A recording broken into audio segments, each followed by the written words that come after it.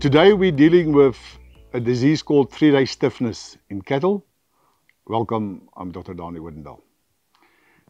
Also a disease that we see in late summer and autumn. Again, the virus disease transmitted by biting insects, and that's why we see it this time of the year. A difficult disease to differentiate from other deadly diseases. We have a lot of other deadly diseases this time of the year, like red water, like heart water.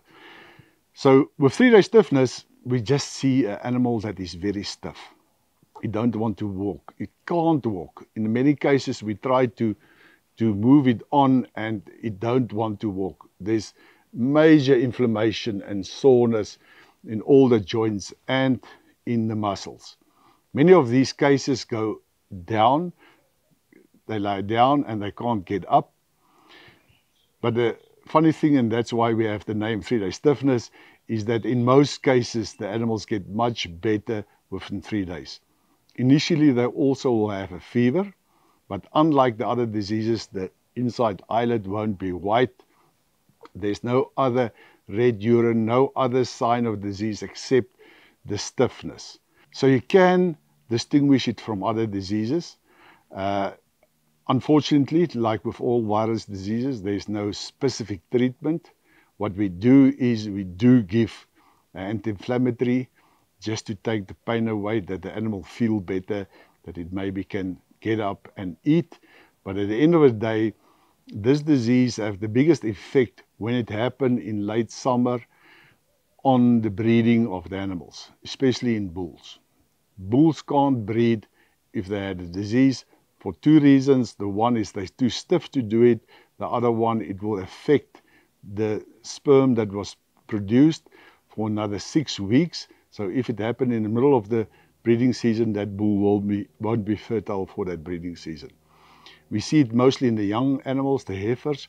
If we see it in the adult animals, a lot of them go down because they're lying down for such a long period. The blood supply and nerve supply to the legs then get numb and they can't get up again. So is it the disease that we have to vaccinate against? Talk to your veterinarian about the program before the rainy season. If you give it to young animals, you have to boost the vaccination at least a month later. What we do now with our vaccination programs, we move the booster very close to the period where we see the disease to get the most effect out of the vaccine. So farmers, talk to your veterinarian. It's a disease that can cause major problems during the breeding season.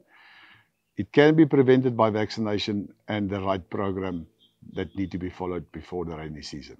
I just want to thank our sponsors, King Price Insurance, as well as Design Biologics that produce vaccines, for sponsoring these programs that we can bring it to you as farmers.